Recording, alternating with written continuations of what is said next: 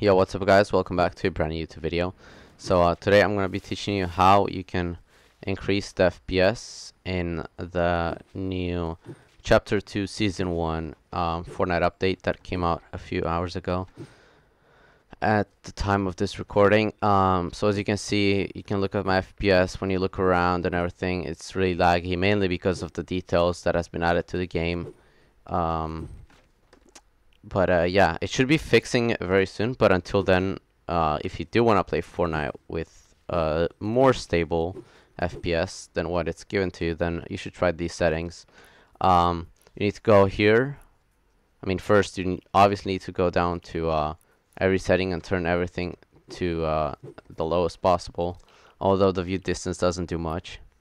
Turn VSync and motion blur off. If you have played games before, then you know that those settings are really trash. And you can also try turning off multi-threaded rendering, which basically allows all of your CPUs to work like better and faster, and like render faster and stuff. For me, it decreases the FPS, so I'd rather have that on. And the main things that you want to do is turn sound quality from high, which is normally what it is, to low.